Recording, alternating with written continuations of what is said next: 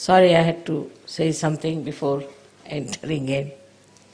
But it's good that it has happened, because now I have to tell you some things important in life. And that especially for ladies, I have to tell this. I've noticed, of course I'm also a woman, that women have certain water powers of crying, weeping, and thinking they are very miserable and making everybody miserable. This is their power.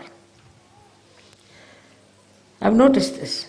I mean, this song is the worst song you could sing on any day whatsoever. But it has come into somebody's head. It's very negative.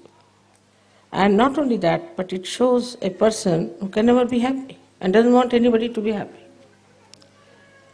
So inside every woman, there is a motherhood, there's great capacities, sacrifice, everything is there. But with that, they also should know they are left-sided. And our joy, about which we talk within our heart, has to manifest outside. People should see that we are joyous, that we are happy people, that we are not like others who start crying for small things. Like when my father died, I was surprised that suddenly I became thoughtless, absolutely thoughtless. For about 3 days I was thoughtless. Neither the thought of pain or thought of unhappiness or anything came up, but just thoughtless. And everybody was surprised, because I looked after him, and he was very attached to me, very fond of me. Everything was there. But they were surprised, how is it I became suddenly thoughtless? So if you are a Sahajogini, then at the time of crisis, you should become thoughtless. That's one of the signs. I have seen with myself. If there is any crisis in the family, I just become thoughtless. That means what? That God just takes you in your problems. He puts His hand, He puts His protection, and He takes you out of it and makes you absolutely thoughtless. And in that thoughtless awareness, you discover what is right, what is wrong. So even in crisis, this thoughtless awareness is all the time extremely alert. It becomes much more alert than normal. That's the sign of a Sahajogi and a sign of Sahajogini. My job is to encourage you, to tell you about your inner subtleties, your beauty. Now, do you know what beautiful thing you are? Let us talk about our inner beauty. What are we? Are we all these mad people? Are we all these people who are all the time are miserable? Or are we all these people who are always fighting, those who are hankering after things, whom this matter dominates? No. We are the spirit. We are the spirit, we are the reflection of God Almighty, which is purity, which is truth, which is knowledge. We are that. We are not like ordinary people. How can we live on that level? Only if you are possessed, if you had a bad guru or something like that, maybe you are going like a yo-yo, going up and down, up and down, up and down. But those who have crossed all those limits, have reached that state, should value that they are the spirit. So many spirits here sitting, reflecting God Almighty. I am such a proud mother. And all of you are capable of enlightening so many people in this world. But the beauty within you is that you are absolutely independent of anybody else. You depend only upon yourself, upon the source of your spirit, the joy of your spirit. You don't expect others to give you joy. Supposing somebody tomorrow comes and abuses me, I'll say, all right, doesn't matter. It never touches me because I am with myself. He is saying these things. He will suffer or not suffer, that's not my lookout. When you start depending upon yourself, just imagine a house which is standing on rocks. Like that you are. Try to feel it. Feel the rock within you. Try to understand. We are not going to behave like other people. It's all right, people who have built their houses on sands have to worry. Not we. We have built on rocks. So we have to be very courageous. We have to be very bold. At the same time, extremely humble. When the tree is laden with fruits, it bends down. So we worship the Mother Earth, we worship the sun, we worship the moon, we worship everything that is around us which has helped us. We worship our parents, everyone. But above all, we worship ourselves.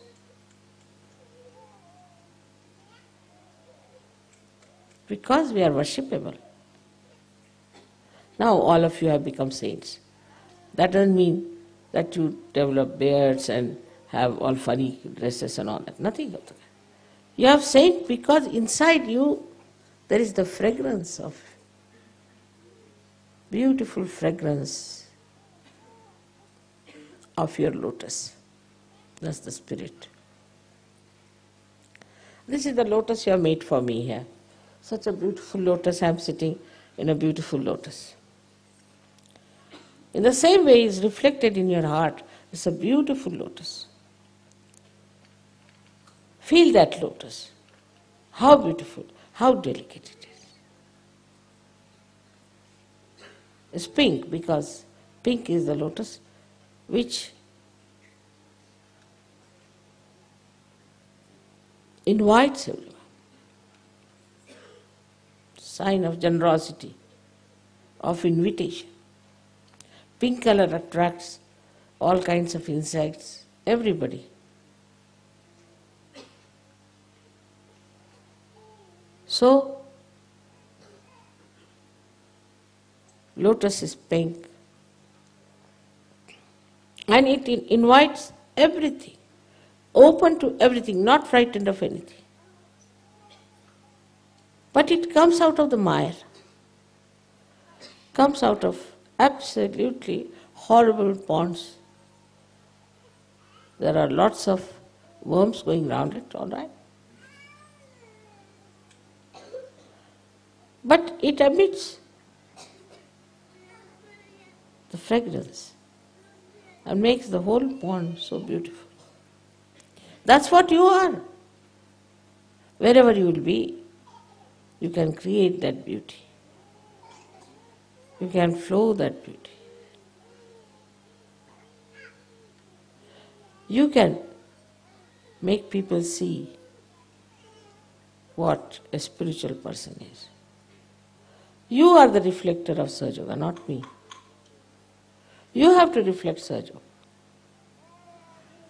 But such people are always in joy. And wisdom. Sri Ganesha is the giver of wisdom. Wisdom. How to behave at what time. How to say at what time. How far to go with everything. It just should become innate. Sahaj. You don't have to work it out, but should know. Now I'm a Sahajogini. Every morning you should tell yourself, I'm a Sahajogini. So how far I should go? How should I should behave? What should be my attitude? All this can be very easily understood if you develop this lotus of wisdom. How does a lotus come out? There is a seed, it sprouts. That's how the wisdom. There is already the seed within you. All of you have got. And now it has started opening because you are realized souls. Allow your wisdom to take over. So, how do you do it? There's one way I would say. Supposing mother had this problem, what she would have done? Very good idea.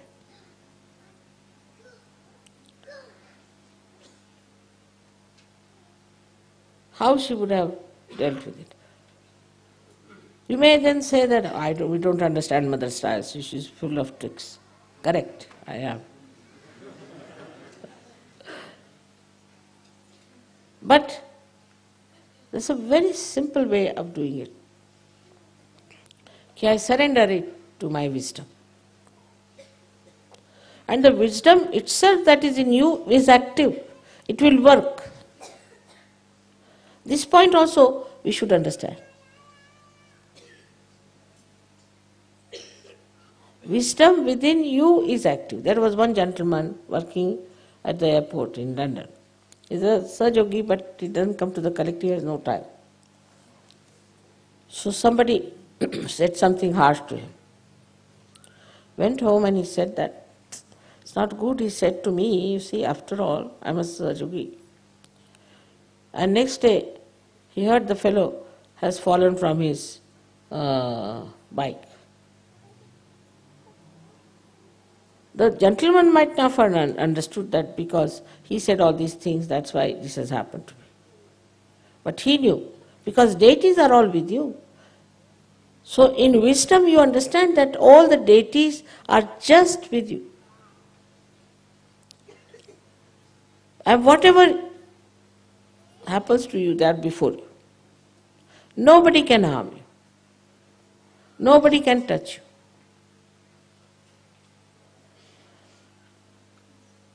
You are so protected. Lotuses are not protected. You are so protected that anybody tries to harm you, immediately there's protection.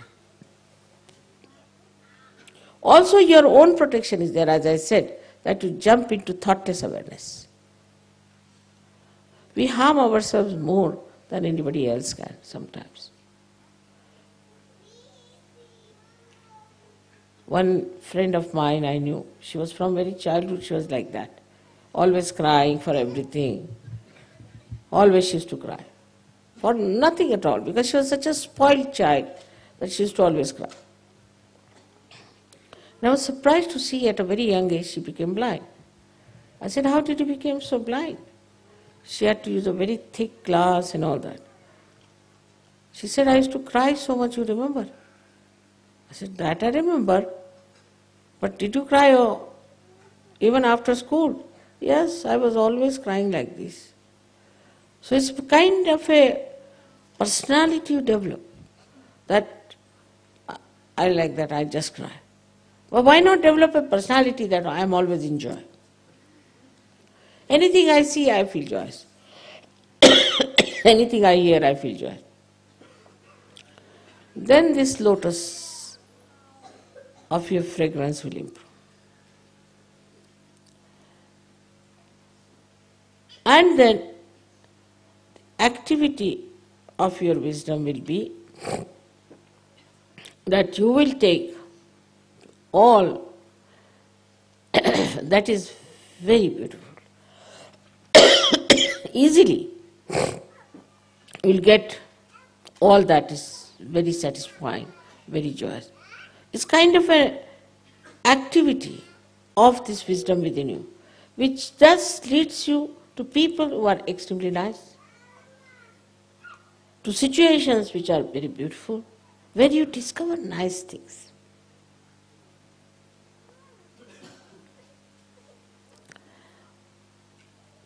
Or to such beautiful creations that you would never expect to see. It's very, very important to understand that you tell me, Mother, this miracle happened, that miracle happened. It's nothing.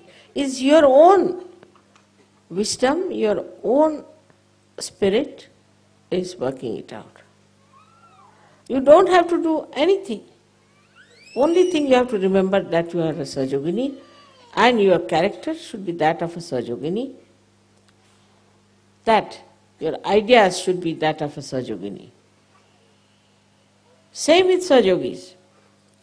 Sahajogis, being men, they don't show much. But there are certain other ways of showing his temper. They get into tempers. And sometimes the tempers are so much that you just start looking what's the matter with the person. One side the tempers, another side the crying.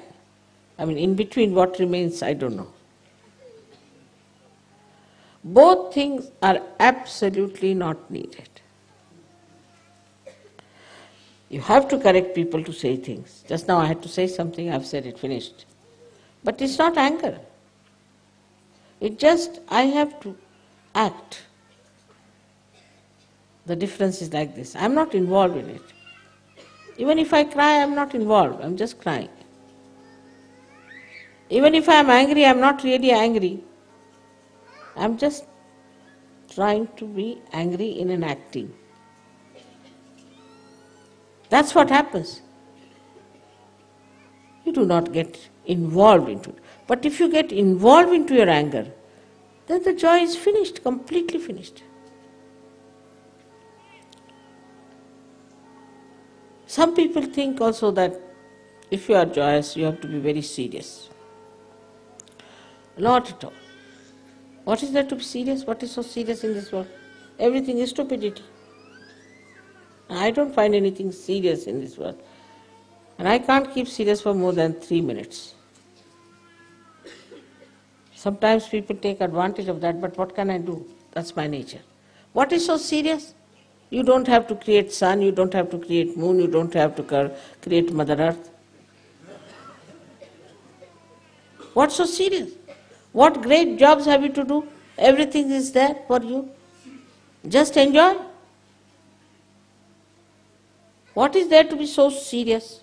Some people, try to impress also by their seriousness. Once I saw a lady standing very seriously thinking.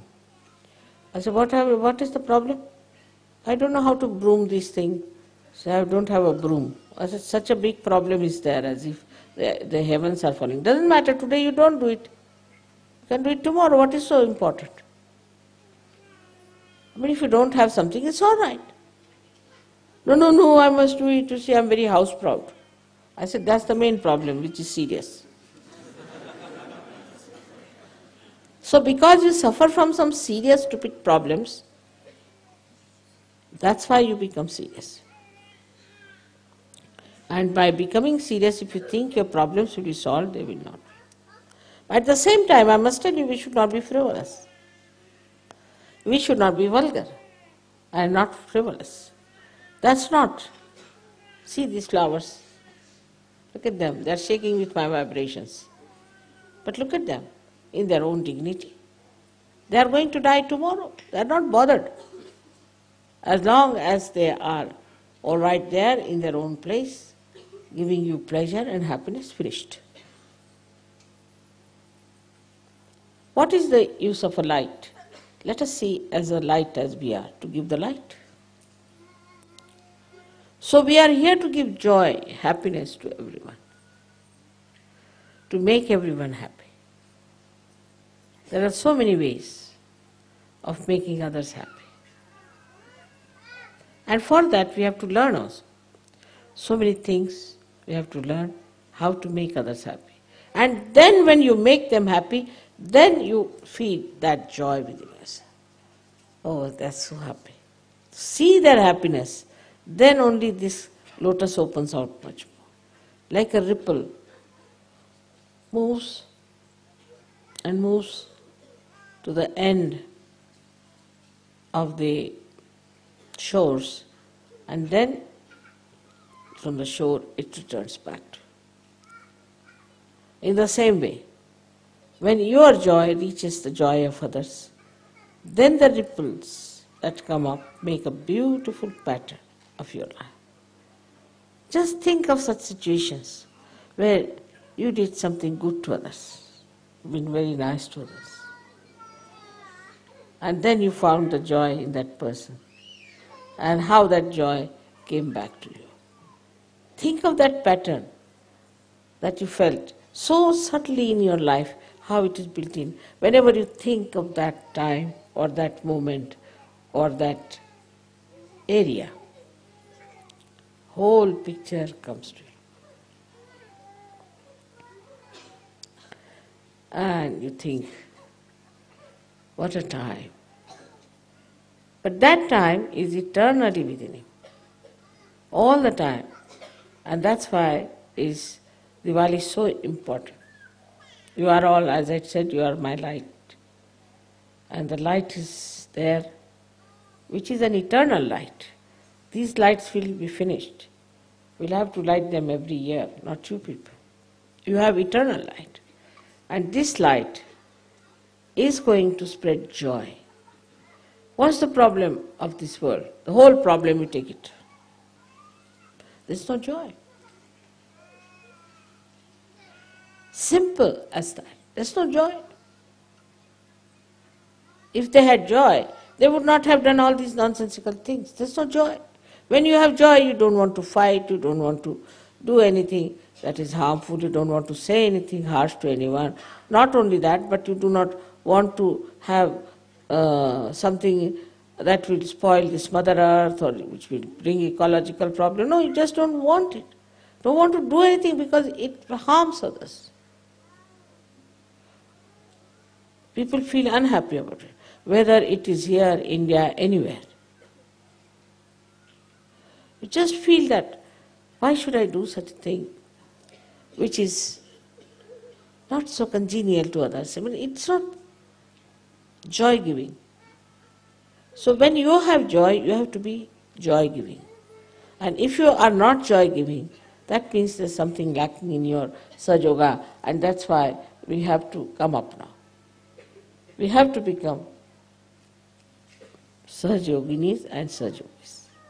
That is joy-giving society. We can change our name if you like, if not Sahajoga is good, Joy-Giving Association.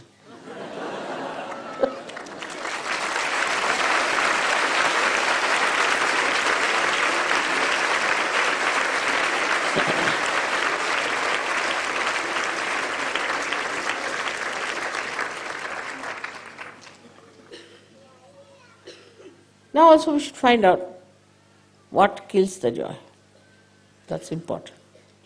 What kills the joy? First I said we must have wisdom. Wisdom means that it gives you detachment.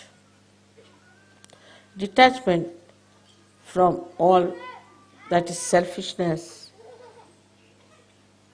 self-centeredness, self-obsession, ego, all connected with self.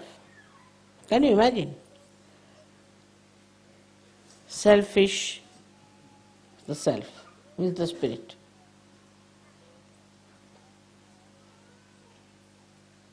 Selfishness is what? Is the one that completely darkens the self. Because you think of yourself, your children, your family, that's all. At the most. Even that sometimes not, sometimes it's only yourself. And when you start thinking like that, and when you start becoming smaller and smaller and smaller and smaller, the lotus collapses. But to think about others is so great.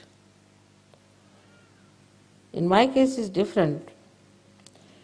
If I think about myself, really, I tell you, I feel very happy, nice, joyous. I must tell you, I must confess. But some people I think of immediately, my chakras start catching. And I feel, oh God, why did I think of such a person? I mean, the chakras start moving fast for that person. Because this body is so generous that you can't imagine, even if I see somebody, suddenly the chakras start working for that, as if I am responsible for everybody's chakras which are gone off, which I am in a way, but to such an extent. But still, I think about people who are in trouble, about every one of you. Why? Why do I think? Because I know that if I can improve your chakras, you will be happy. I don't have to logically go to that point, but just my body knows it. It works. It works and feels very happy. When I see somebody getting a realization, it's such a great joy to me. When I see somebody being relieved of the problem, such a joy to me. Because joy giving is the character, nature of spirit. If you do not allow your spirit to fulfill its own nature and its own character, spirit is not going to manifest itself. So you are the vehicle, you are the lamp, you can say, as far as the body, mind is concerned.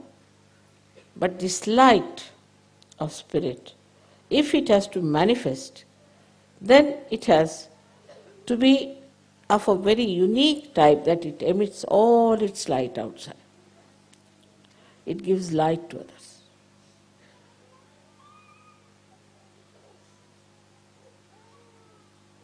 And this light-giving quality you have to improve.